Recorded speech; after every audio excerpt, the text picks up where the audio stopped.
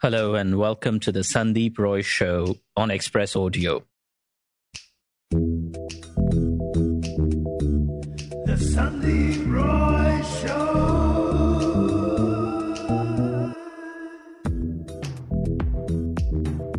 Antarctica. What do you think of when you hear that word? Ice, snow, penguins, or melting ice caps, plummeting emperor penguin populations, or Robert Scott's ill-fated expedition where he died. We don't always think of India when it comes to Antarctica, though once India was joined to Antarctica when it was all part of Gondwana land. In the 1980s, India too set up its first bases in Antarctica, and one of the early missions there included Dr Sudipta Sengupta, the first Indian woman to set foot there. Dr. Sengupta has not just been to the Antarctic, but also to the Arctic and to the top of Himalayan peaks. As one of the early women geologists, she has been breaking many glass ceilings along the way. Appropriately, her memoir is called Breaking Rocks and Barriers. I met her at her home in Kolkata. Sudipta Sengupta, welcome to the show. Thank you very much. Let's go back to 27th December 1983. You wake up and you realize your ship has just moored in Antarctica, and you're the first Indian woman scientist going there. Take us to that moment when you run down the ladder of the ship and touch Antarctica for the first time. What did it feel like? Actually, it was almost like landing on the moon because, those days we were not exposed to so many shows on Antarctica on TV like today. We didn't have Discovery Channel, we didn't have National Geographic. I have read books about Antarctica and know it's covered by ice. But to see that visually, that there is a huge expanse of ice field, white ice field, dazzling, and the weather was very good. So the sky was deep blue and there's no color, just this white and blue, and there are some penguins which are coming towards the ship. Everything was like a dreamline, as if we have landed in somewhere out of this world. So it was truly mesmerizing. Coming from a place like India, was the lack of color kind of disorienting? Yes, it was, because you have to depend on compass to know which is the direction. There's no landmark in that sense.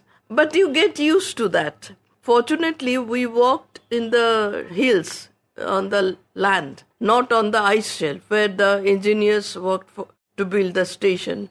So we were on the hills and situation was far better because there are undulations, different things on the hills. So you know which side is east, which side is west. On the ice shelf, it was very difficult.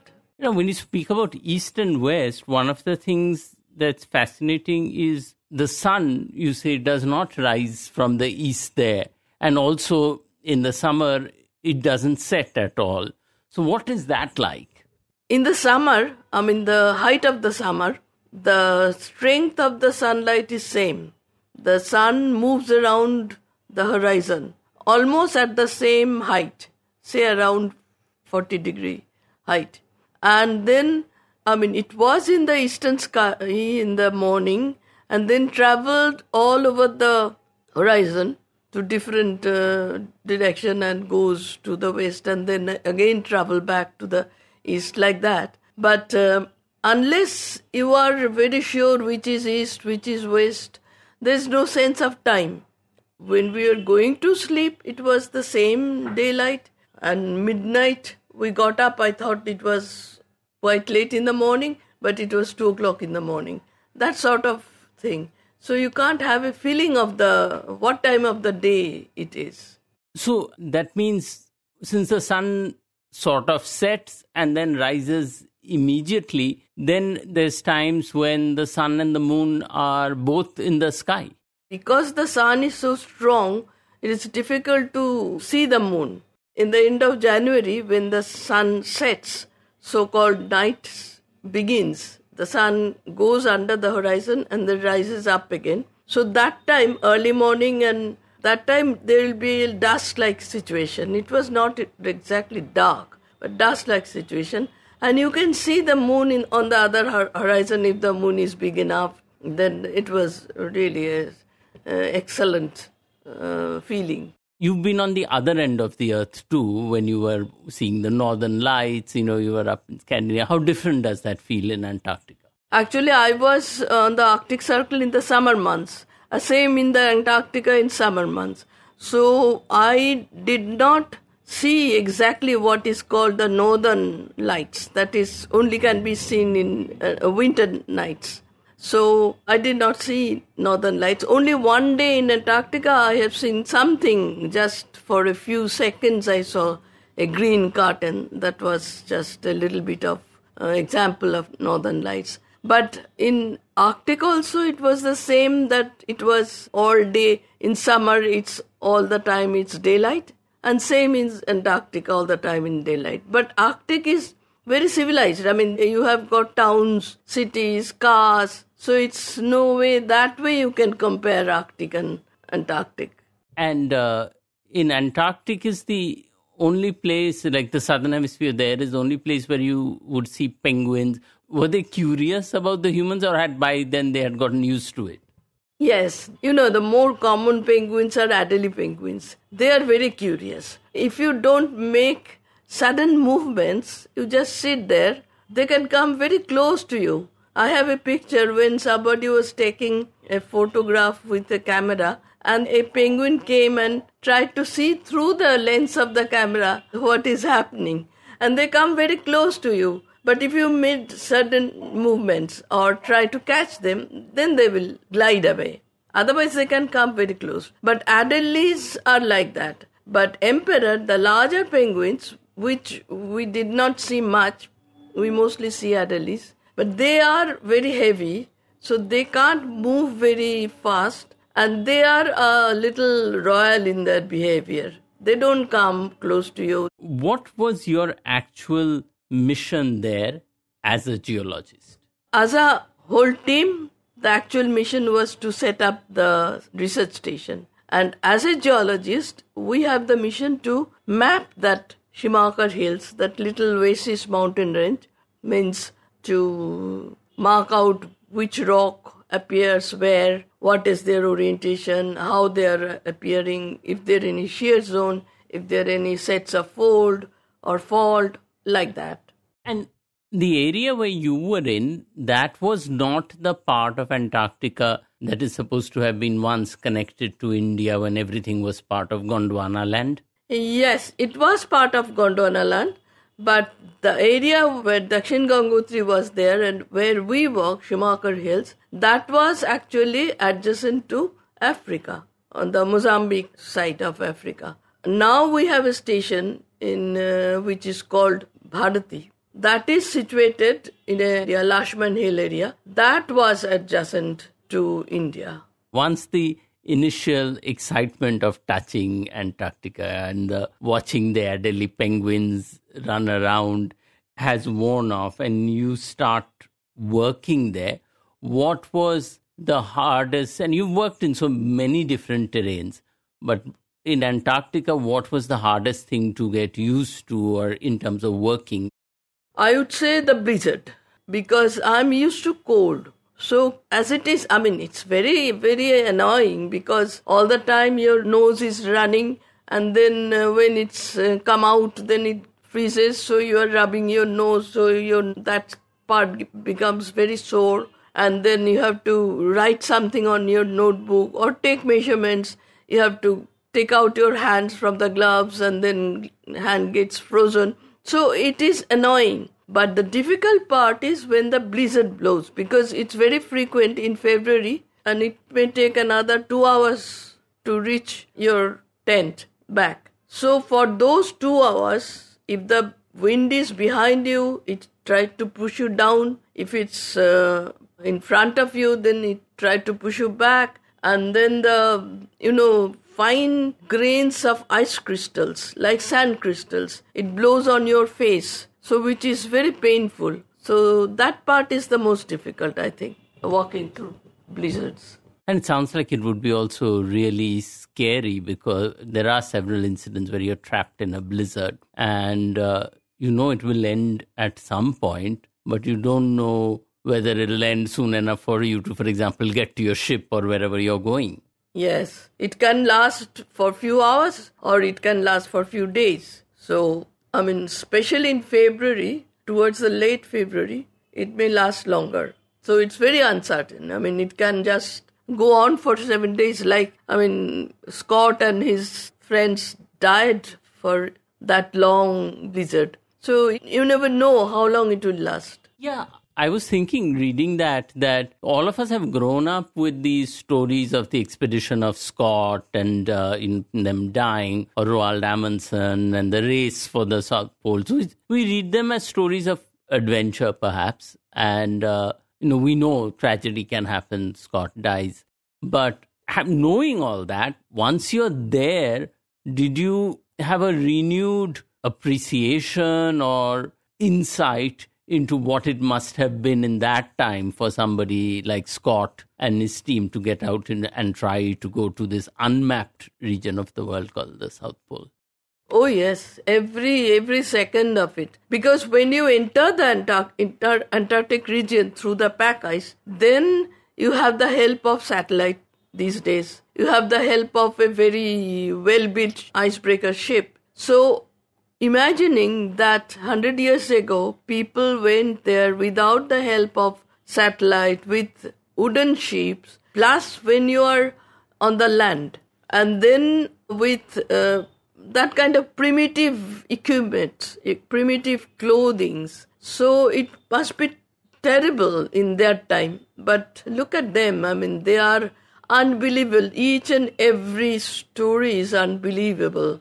And the other thing, it sounds a little like we're being facetious or funny here. The things we don't think about is when you're working out in the field is challenging enough everywhere, especially as a woman, I would imagine. But in Antarctica, where it's all flat and everything, you write quite amusingly in the book that it poses additional challenges, like if you have to pee or answer nature's call, then it becomes an even trickier.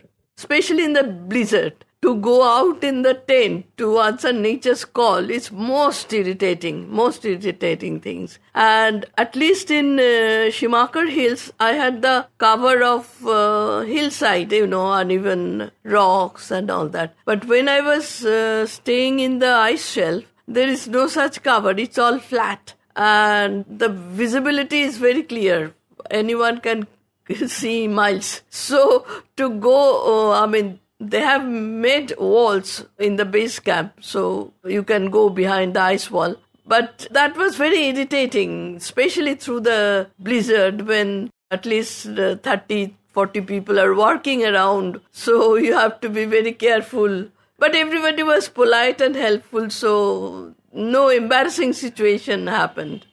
How many other women were there? We were two. Me and Aditi, but Aditi is a marine biologist. So she mostly stayed in the ship. Her work was in the ship. So I was in the field. So I was out in the land or on the ice shelf. So Aditi had an actual bathroom. Oh, yeah. Her life was much easier. But at the same time, she used to come and stay a day with us to have a taste of the life, real life in Antarctica.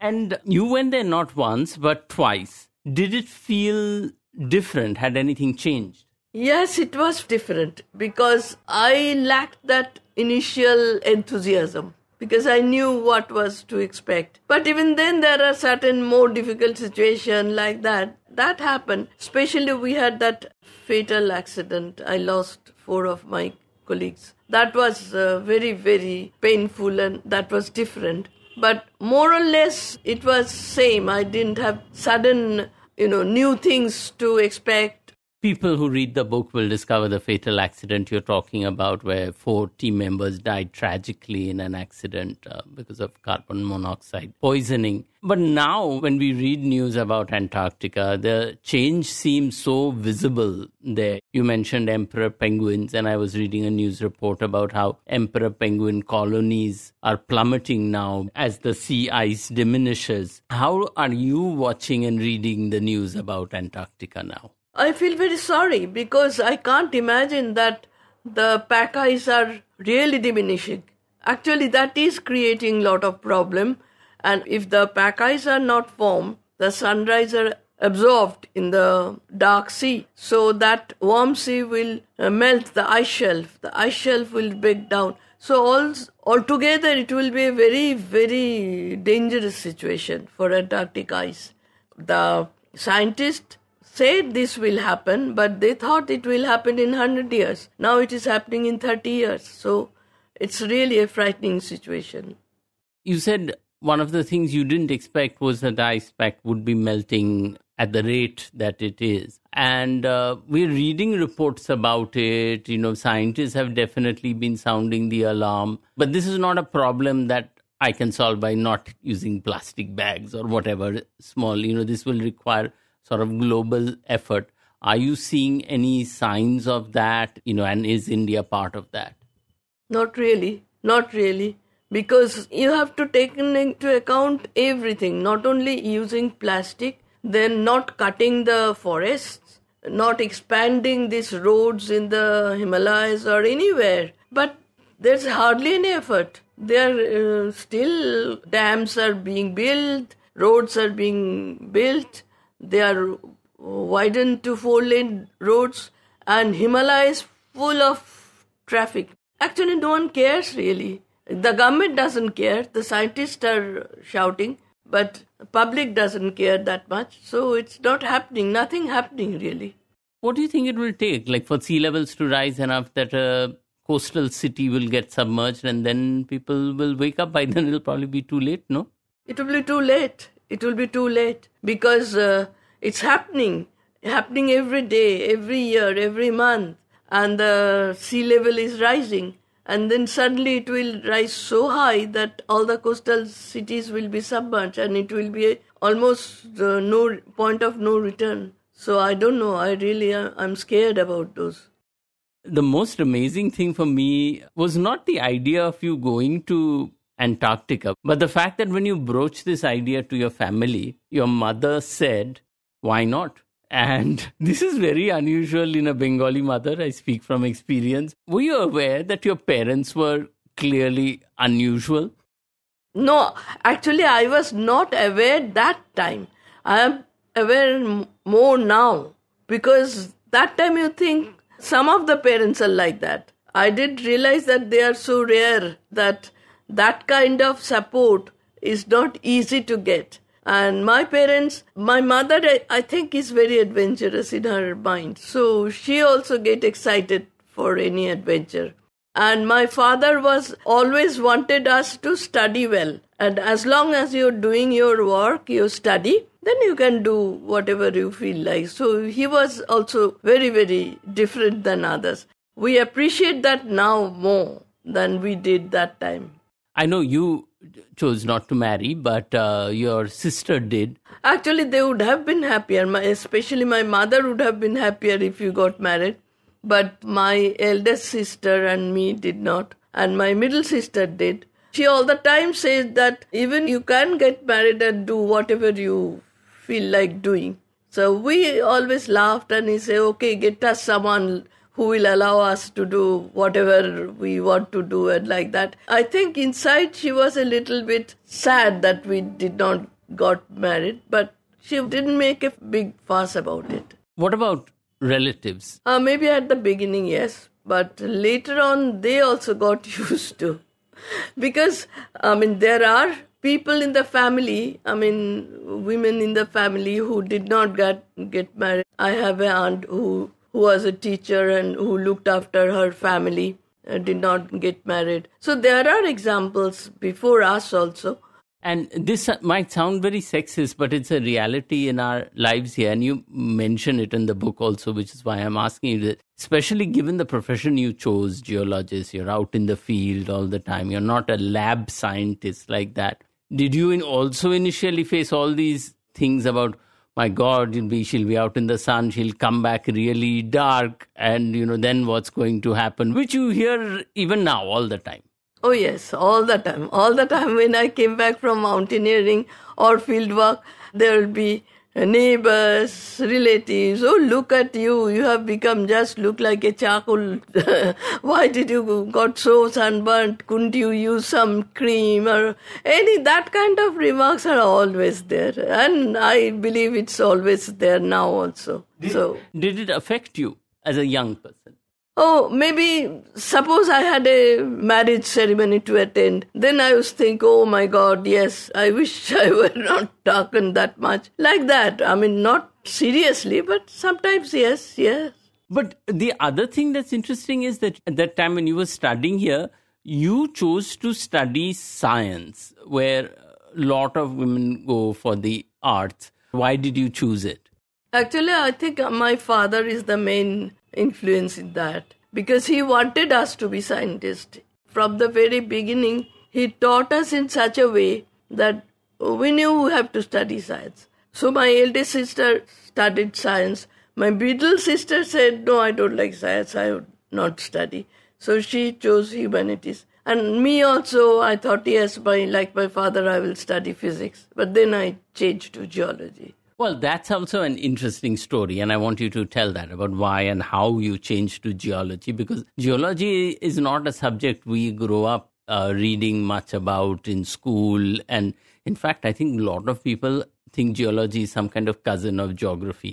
Yes, I also didn't know much about geology. But at the interview, that professor told me that, what do you want to do? What is your hobby? So I said, traveling. I like to travel. So he said, then you should study geology because you can travel all your life. As a student, you can travel. As a professional, you can travel, and you always get good jobs. After passing out, you get good jobs and you will travel all your life. So that appealed to me. I didn't know much about geology really that time. Very few people knew because they confused geology with geography or zoology or something like that. And when you came back and told your family that, I decided not to study physics but enroll in geology, how did they react? My father was very upset. My father was really upset and I felt very bad for him. Then I sort of regretted. But then I already told the principal that I will not come back to physics. So I couldn't go back to physics and go back to him and tell that no, I will study physics. So I begged my father that, okay, let me study just for 1 year. If I don't like it and if I can't make it, then I'll come back to physics. So, he reluctantly have to agreed. But then when I did well in the exam and got first, so he also did not press much. And I liked the subject. Well, you came first. There were only, I think you've written 6 girls in your class. Only 2. 2 girls? 2 girls, yes. And how many boys? About 20. And you came first. Did the boys resent that? Perhaps they did, I don't know. But in the class, I was a little ahead. I never bunked class. I was a very serious student. The professors liked me. So altogether, they were not very surprised also. So really, I didn't face that kind of, criticism or envy. No, I did not. What about when you were out in the field? What was most challenging? Because I assume people had not really seen a female geologist out in the field. Yeah, as a student, you are in a group. So first year was not bad because you go out in a group all the time. From postgraduate, you are divided in smaller groups, like 4 of you. So that was also not bad. Only when you are doing your thesis work, then you have to go alone. So me and my friend, my female friend, classmate, we chose adjacent area. So we used try to use most of the time go out together. So we covered both areas together. It will be easier for us.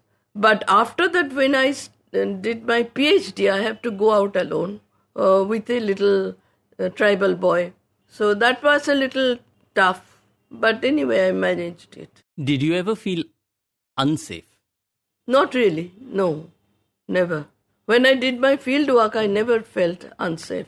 Because that tribal boy was there, he knew more or less all the area. And, it was not unsafe like these days. By later days, when I went back after 10 years, then there were a lot of proper roads and lot of traffic, motorcycle, zooming around. That time it was little unsafe. But when I did my field work, I never felt unsafe. And at that time it was a little unsafe, not because there was traffic and you could get run over, but you say you're working there as a lone woman and people in motorcycles would zoom by and pass comments and things? Yes. They will just stop when they say there is on a hillock, there's a girl doing something. They will stop, come and see what I'm doing and then watch it for hours. They will not move from there.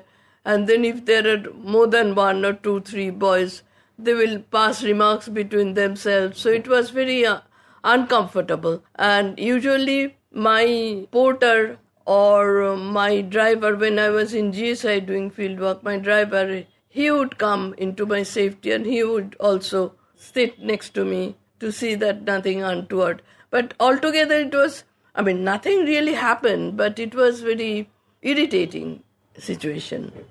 But the other thing that's also rather heartwarming to read is that even though people had never seen somebody like you out in the field before, it also exposed to you a kind of genuine warmth and kindness in sort of rural India and the tribal belts where you were working that perhaps we have forgotten in the city. Sometimes, you go to a tribal village, they all laugh at you because of your hat and trouser and all that. But at the same time, they offer you a glass of water in a very shining brass glass and ask you to sit and rest if you need that. And then keep on asking, what are you doing? Why? Its simple answer is always, they are also curious, will there be mining? So I always used to say, no mining, it's just teaching, I'm studying, that kind of thing. When you speak about mining, that I guess, even if it was not in your case, since you were doing academic research, how do geologists or scientists deal with the ethics of that, where, as part of your work, you can find that mineral deposit or oil or something which the country wants, governments want, maybe many of the people there also want because it will become development. But that this discovery will change everything in that landscape forever and not necessarily for the better. Oh yes, very much. It's a kind of dilemma for any geologist because at one point they want to discover something which will be workable. At the other point they know that if it's discovered then it's going to spoil everything. So really it's a dilemma for them. I think some of them may not worry too much about this possible destruction, but most of the geologists suffer for this kind of situation. And this is not something you ever had to face in your work? Not really. Except for a few months in Sweden, I worked for Swedish Geological Survey. We were looking for minerals, but most of the time I study for academic research reason. But you were studying rocks, and did you ever wish that you'd chosen an easier profession, especially while doing field work, and you had to lug back a rucksack full of rocks? Botanists bring back lots of leaves maybe. You have to bring back rocks. How heavy did a rucksack get? Oh yes, very much. Especially, in India you have a porter with you. You can always afford to have a porter. But in Antarctica or in Europe where I did fieldwork on my own, you have to carry yourself. When you have to come back with a heavy rucksack, you always curse yourself, why did I choose this profession? But anyway, that's too late. You said also when you started studying geology, which you did impulsively, you enjoyed it. And then you go out into the field and despite the heavy rocks in your rucksack, you are enjoying it. What was your favorite part of geology? I mean, fieldwork altogether. Fieldwork altogether always is favorite part because it exposes you to different interesting situation. Then it's really fun to explain what if there is a complex outcrop pattern, then it's you are thinking why it happened, so you keep on like a detective to looking for the clue. So it's very interesting. You also like detective stories, don't you? Oh yes, very much. Yes, and especially my supervisor, Professor Shubir Ghosh, I used to like Sherlock Holmes, Agatha Christie and those common. And then he introduced me to Nero Wolfe and Maigret and other detective stories also. So yeah, I also got hooked up. You go to interesting parts of the world, you meet interesting people. One of the people you ended up meeting actually a couple of times, I think, because of your work is, for example, Indira Gandhi. What was that like? What did she want to know from you? I met her 3 times. Once we were in mountaineering and we were not allowed the permission to climb. That time she only asked us to meet the secretary and explain to him the problem. So that time it was not much interaction. Second time I met her when we were in GSI Pavilion at the Asia 72 International Trade Fair, and I was standing there behind Allosaurus, a dinosaurus. So she asked some relevant questions about geology and this dinosaurs and all that. And then later, when after returning from Antarctica, she invited us for tea.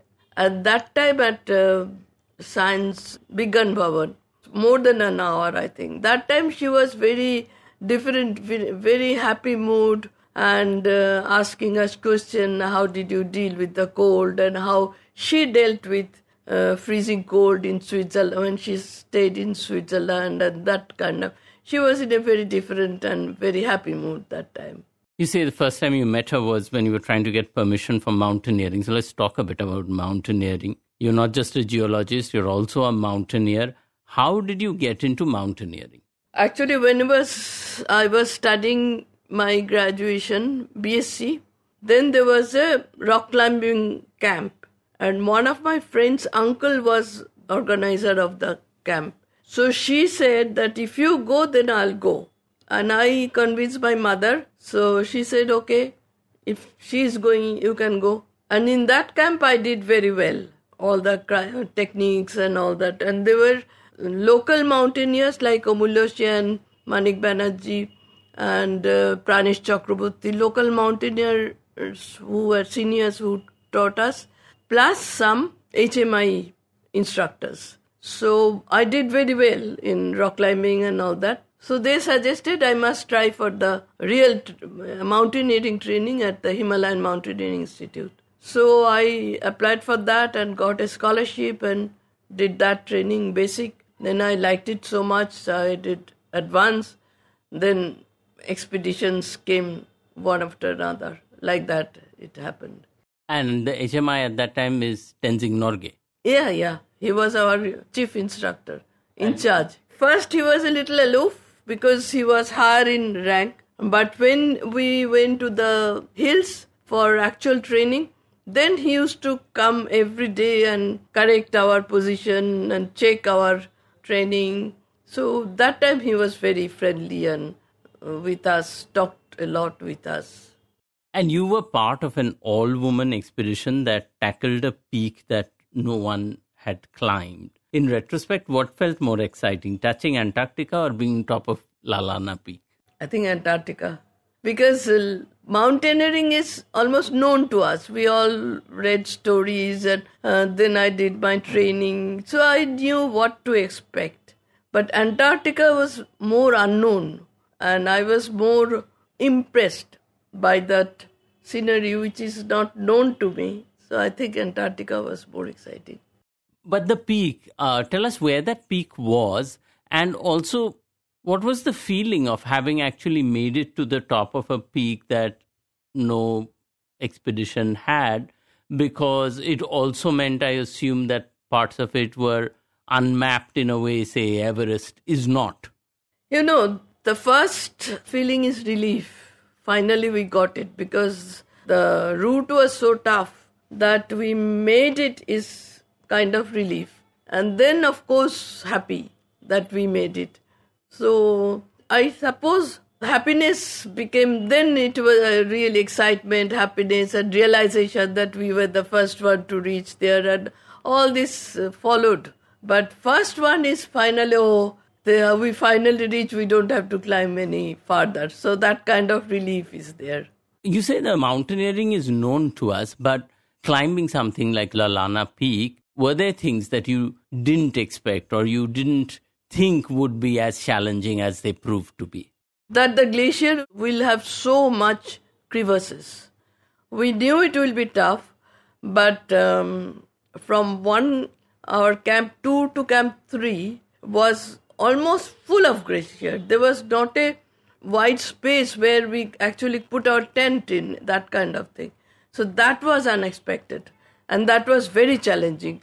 And we felt anything can happen at any moment. So we knew why, before our expedition, one British mountaineer, Robert Pettigrew, Shujadi, our leader, wrote to him, and he answered that it's a very tough region, so don't kill 5 maidens of India. So it was almost became prophetic that we came back, but we lost our 2 colleagues. And these were unfortunately the colleagues who made it to the top with you, right? I don't think you did another mountaineering trip after that. Was that the reason? Yeah, I think so. Because, when you lose some close friends like that in an accident, and that's so easy, can happen to anyone. It's so shocking because you see the effect on their families. And then you feel that it's not worth it. It's not worth taking that much risk that can take your life. Accidents are in the mountains are at least 50% of this due to overconfidence. And that is very difficult to control. You think you will be able to do that. You don't have the actual realization of the practical situation. Even now I see so many deaths in the mountains due to overconfidence, and especially these days. Did you see that queue to reach the Everest? And to be there for hours in that height is taking a huge risk for someone who is not physically fit. So altogether, I think it's very unnecessary risk. Somehow, I don't mind going for trekking and that kind of, but serious mountaineering, I feel a little bit too much risk to take. So often, just in normal language, when we are talking about mountaineering, we say Edmund Hillary and Norgay conquered Everest. We use this word conquered and we don't think about it at all. It cannot but breed overconfidence if in your head you're thinking about conquering something. No, I don't like the word conquer, because you can't conquer nature. You're lucky that you went there, but if the nature was against you, you could be perished. So you can't conquer nature. Only thing that you are able to reach certain height, what you aimed for, that's all. But conquering is not possible. You can't conquer nature. But you can certainly devastate nature, which is, you mentioned this when you talked about the overdevelopment that's happening in the mountains and things like that, forests being cut down. Every year we hear about more and more devastating landslides, and then we rebuild all over again more instead of less when the trees are not there holding it. Do you think we can turn back the clock? You have to be very serious about it to turn back the clock, because we have went too far. It's just overdevelopment of this mountain region is horrible. Every day you can see the result now. And it will be worse and worse and worse, because everything is against us. If we put too many dams, you see the result. if you concretized a whole slope of the mountain, you see the result. That's happening irrespective of all the accidents, all the landslide, everything is still going on. So it's almost point of no return. And I can't let ourselves off the hook. It's easy to sometimes say they are doing this over there. They are building the dams. Government is doing this. But we, even ordinary people sitting here, when we want to go up to the hills, but we want a nice resort. We want nice roads. If you can build a highway that'll take you there in 3 hours instead of 6, you want that. And when a landslide washes that away, then you are angry with the government and say, come on, rebuild that so I can get back to my resort. So, even ordinary people have bought into this idea that the mountain exists for them. Exactly. That's the problem. That's why they are building resorts. They're building 5-star hotels, all with all kind of comforts, what you get in the cities. So that's the problem. The people want them and people are paying them. So the resort people are covering all the mountain slopes everywhere. That's why I said point of no return, because they are doing it for their own profit. We are doing it, it's so easy just to go drive around and stay in a resort and look at the mountains sitting in an air-conditioned room or air-heated room. So that kind of things, we are not ready to rough up. We want all the comforts over there. So it will happen, and it's happening. On to a little more optimistic thing. At the end of your book, you write, when you wrote an autobiography in Bangla that had come out after it was serialized in the magazine Desh. And you wrote that many women wrote to you after your book came out and, saying that it inspired them. But while you were fortunate to have done all these things and achieved all this, what struck me is that you actually went looking for it. You applied for that scholarship in London that took you there. Then you applied for the position in Sweden and went and worked there. You applied for the Antarctica trip. You applied for things which people said very low chance of you getting it. They'll only select one person. And I think that's unusual because so many of us, especially women, are taught to wait for things to come to them instead of going out and saying, let me give it a shot. Yeah, I think I'm a little bit too optimistic. And then I did just take a chance. I mean, I knew I may not get it. I knew I may not be chosen. But why not take a chance? So most of the time I did apply like that. I may not get it, but why not take a chance? So it's applied for that scholarship, applied for my going to Antarctica like that. And I was lucky that I got the chances. So most of the time people are not lucky.